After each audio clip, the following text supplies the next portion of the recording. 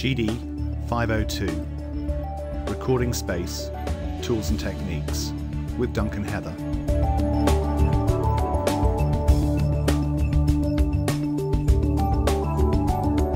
Before you can make a start designing, you'll need to plot your site accurately on paper, and in order to do this, you'll need to carry out a site survey of the garden.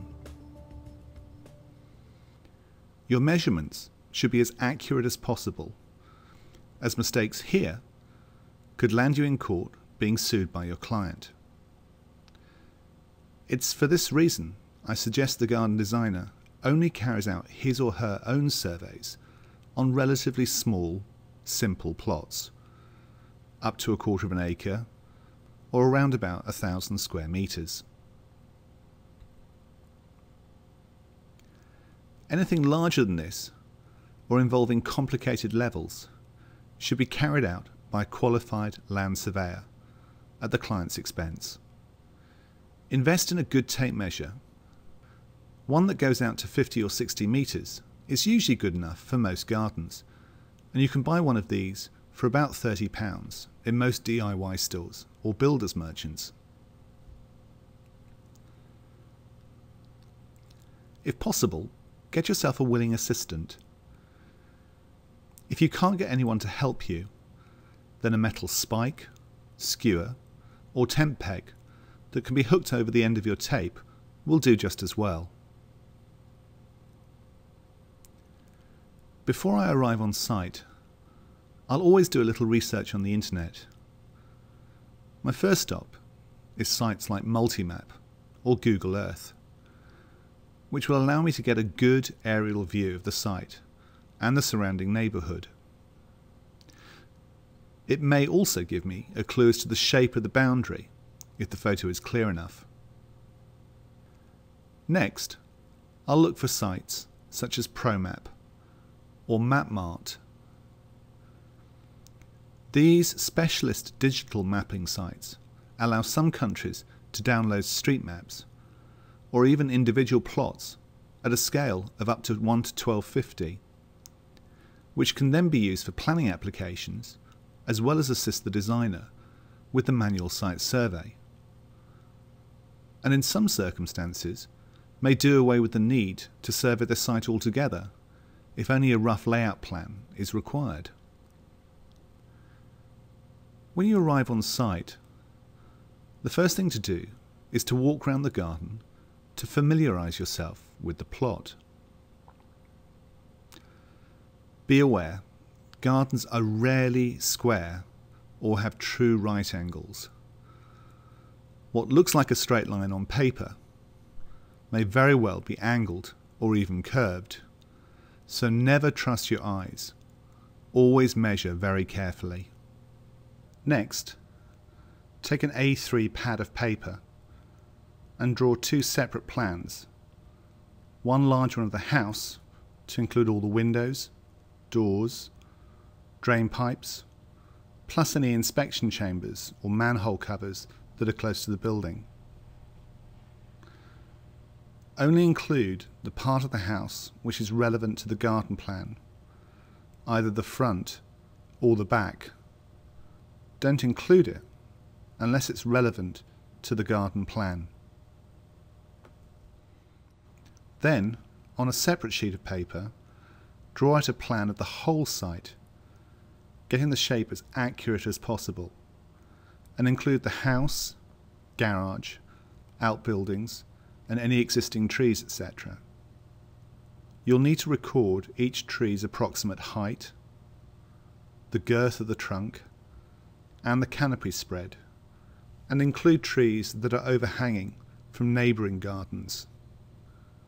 When taking the spread, take 4 readings from the north, south, east and west, so you can record the shape of the canopy as well as the spread.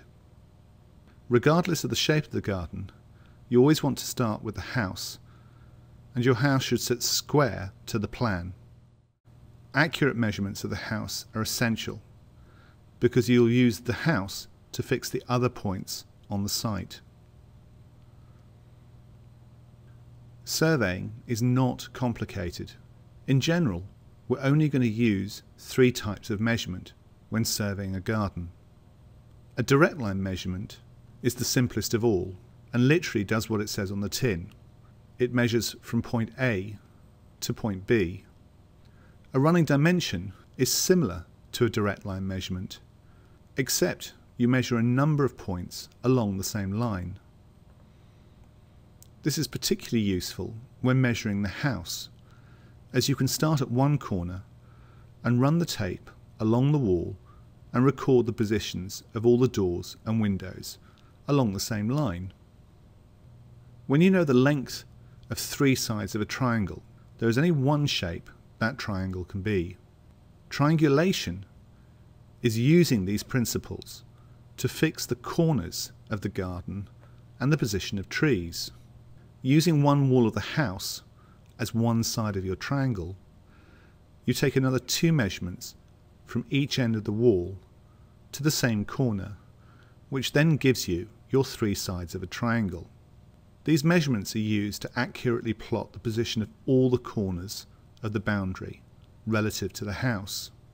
Start at one corner and work your way all the way round all its sides until you arrive back at where you've started.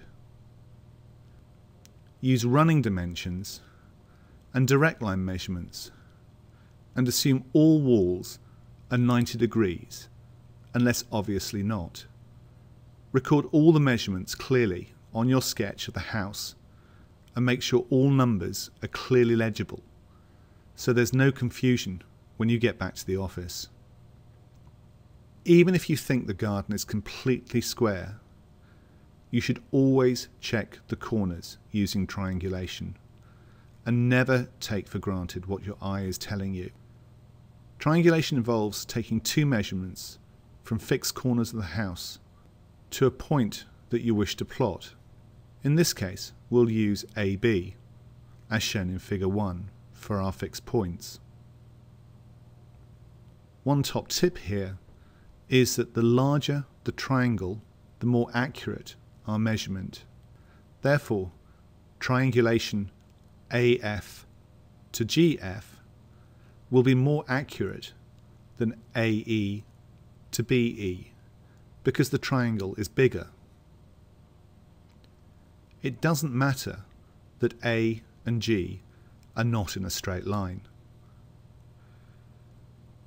Remember that you need 2 measurements from the house for every corner you plot. It's very easy to forget to take 1 measurement, and this could result in you having to drive back to the site just to take 1 vital measurement.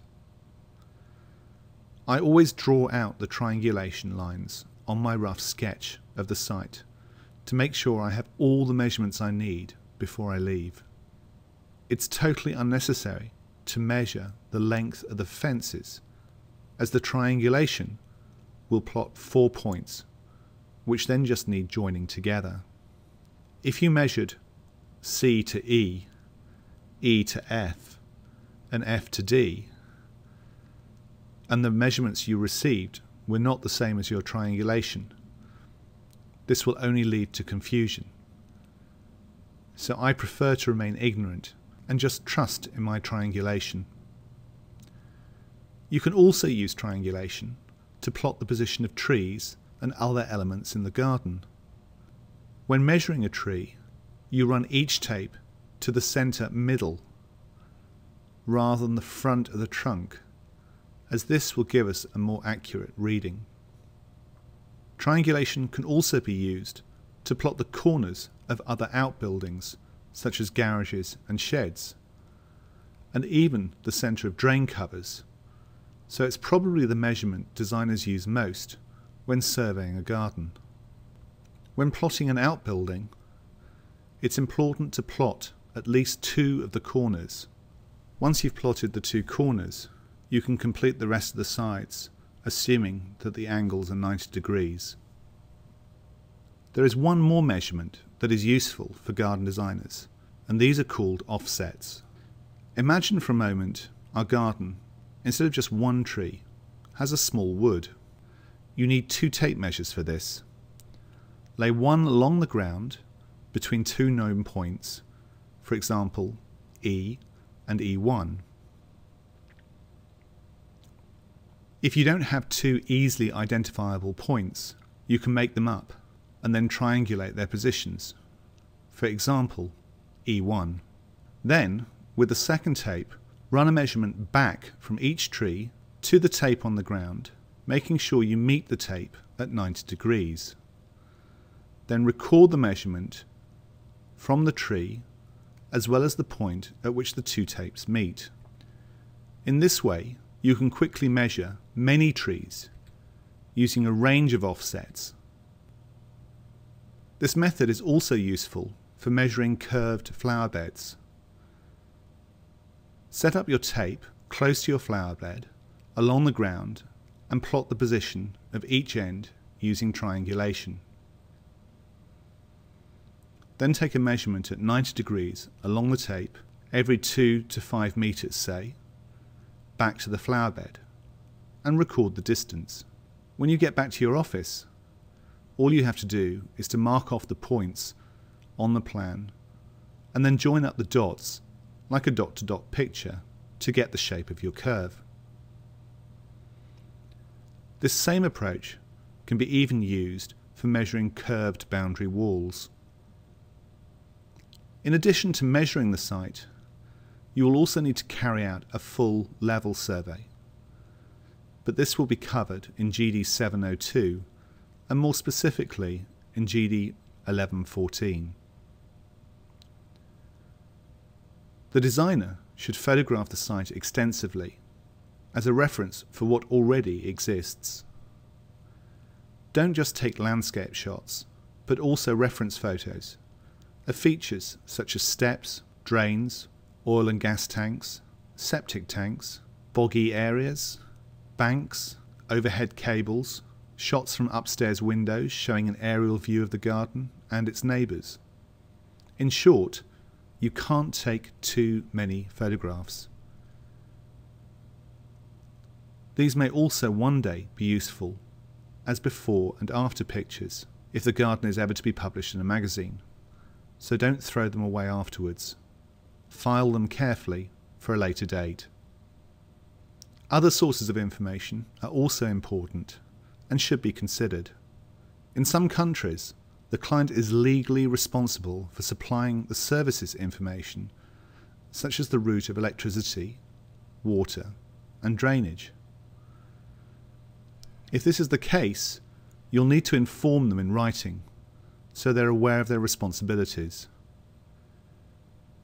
You may still need to obtain this information on their behalf, and you would do this by contacting the service providers directly, who should have a record of where the pipes and wires enter and leave the property.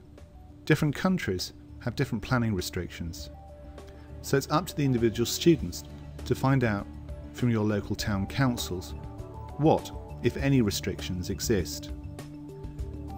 TPOs or tree preservation orders, SSSI or sites of special scientific interest, AONBs, areas of outstanding natural beauty, conservation areas, national parks, and listed buildings are to name but a few. All of these will be covered in much more detail in subsequent lectures on surveying and planning.